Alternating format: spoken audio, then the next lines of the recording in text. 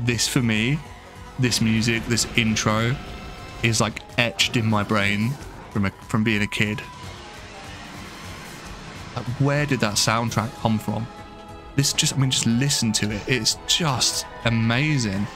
What's going on, guys? Welcome back to the channel. I do hope you're well. Pretty much 4 years ago to this exact date, here on the channel, we played a game that was very, very close to my heart, and I've made videos about this game since, but I now have a lot more knowledge and a lot more interaction with the game, and that game is Phantasy Star Online. The video that I mentioned that I made all of those years ago had quite a lot of traction within this sort of space, within the Phantasy Star space, which is quite small. And there are a lot of people out there that have played this game before that still have no idea that it still exists to some capacity through private servers. And I think it'd be really cool and almost like a fan service to the game to try and raise a bit of awareness about it and kind of get the exposure out of it. So I kind of want to make this a bit of a series where we go through the numerous levels of Phantasy Star Online, mainly for sort of nostalgia reasons, for people that have perhaps played it in the past or even still playing it now, that just kind of want to chill, kick back, and kind of just see the world unfold in front of them. And there's some of you that have probably never played it that are thinking, this game looks a little bit old but kind of interesting.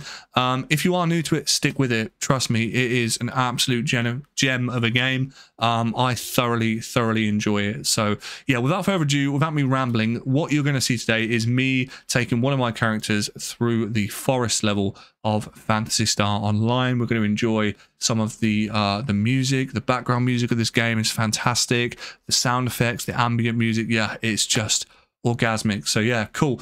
Leave a like if you enjoy this sort of content, subscribe if you're new here, and I'll see you guys in the next one. All right, guys, so here we are on my level 64 Hugh cast. Now, this is a guy that I've been grinding for a little while just to kind of, you know, get the levels up there, get some new gear, and we're going to take Mr. Sidewinder into the forest.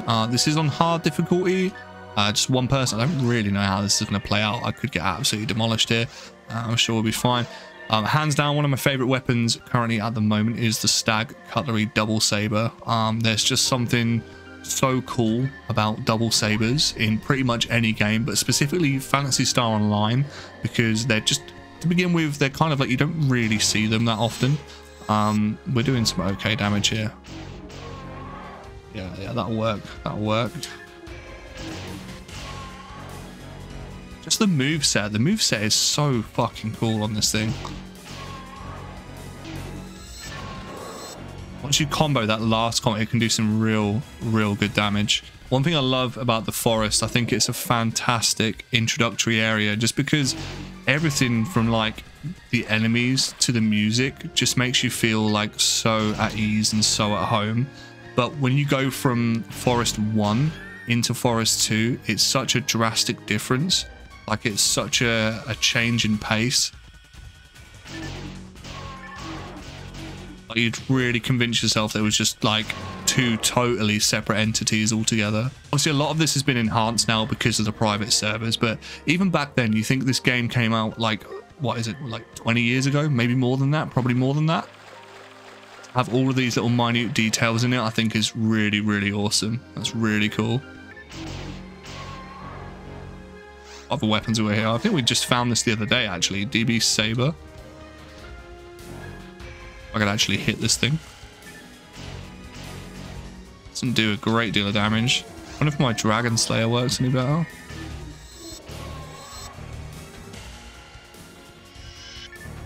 Lucky if you can hit anything. The only thing with the Hugh cast is your accuracy is terrible. So for anyone that hasn't played this game, the main premise is that we've pretty much discovered a new planet called Ragol.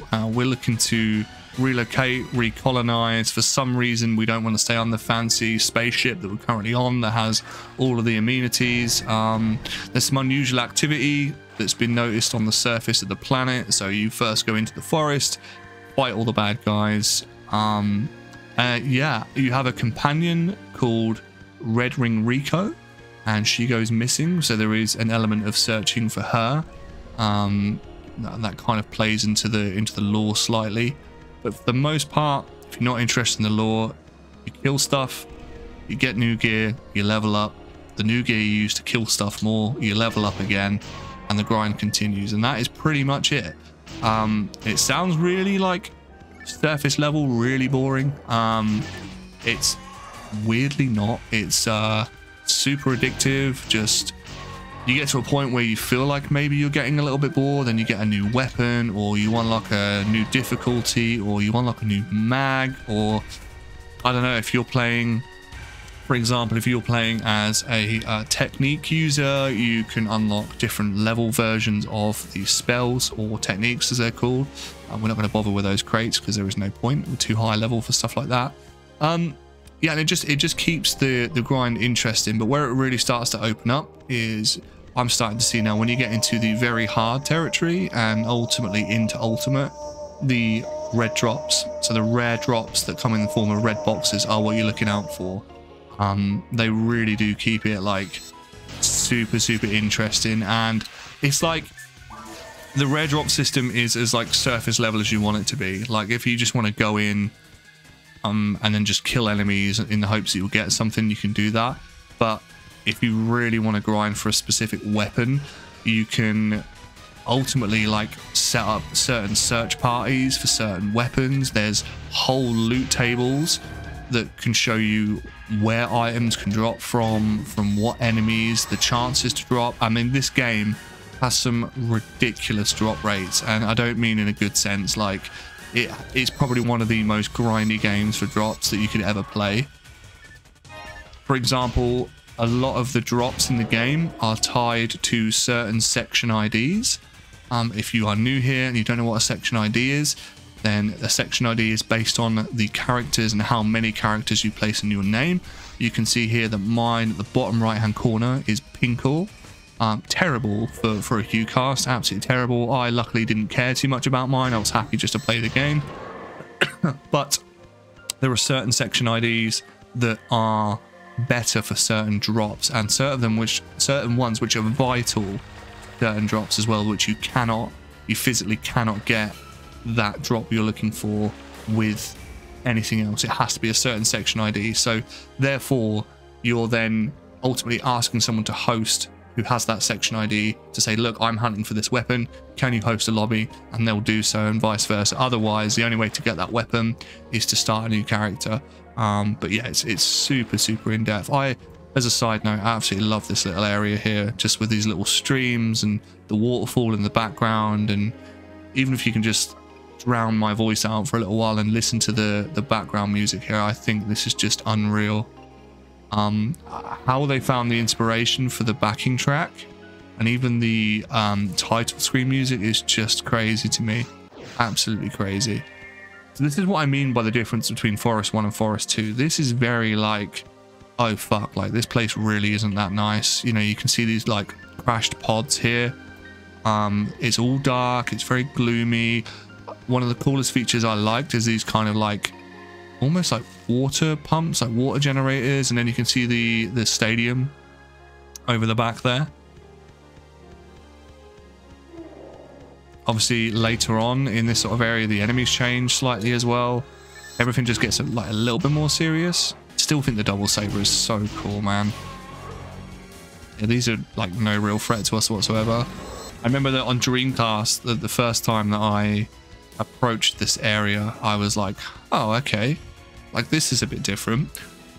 And then depending on the spawns you get, there can be these big Hilda bears that will jump in from the outskirts of the arena, and they will take you by surprise, and they can actually land on you and flatten you. And if you're low level, low HP, they can really do some damage.